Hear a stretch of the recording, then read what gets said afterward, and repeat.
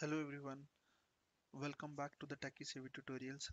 Today we will discuss about one of the component which is get subfolder directories, and we will prepare one use case using that component. So I've created this job which has one transformation and one job. So if I open this transformation, I'm using this component get subfolder names. So inside data integration test 1, if you preview, I have two folders, subfolder 1, subfolder 2, and in each of the subfolder I have one file, right, which is dim employee details CSV. Now I'm copying these folders to copy rows to result. I'll close this and I'll go to delete files from subfolder. Here I'm running this one by one. If you open here, see folder name, and I'm setting this variable, right? I'm writing to log subfolder name is this,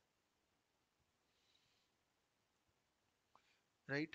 And I'm deleting the file based on wildcard.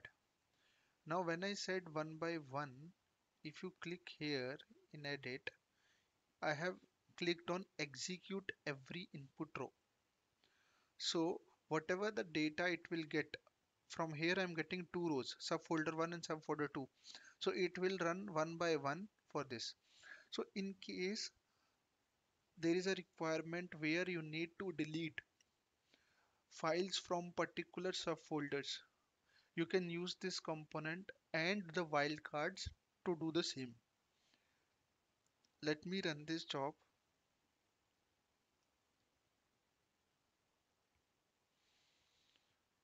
It's executed successfully. C subdirectory is folder 2 and subdirectory is folder 1. Let me go here. If you see, files are not there, right?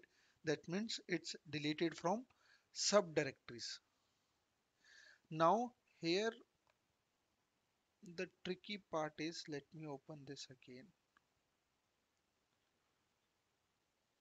Now if you see here, preview the data, can you see last modified date, right? Based on this also you can, if you have 100 folders, you want to delete the data from the directories which are the oldest one. So based on last modified date, you can do the same.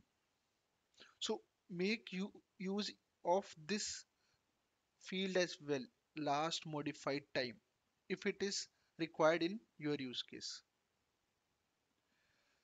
Thank you for watching. If you like it, please share and more. Thank you very much.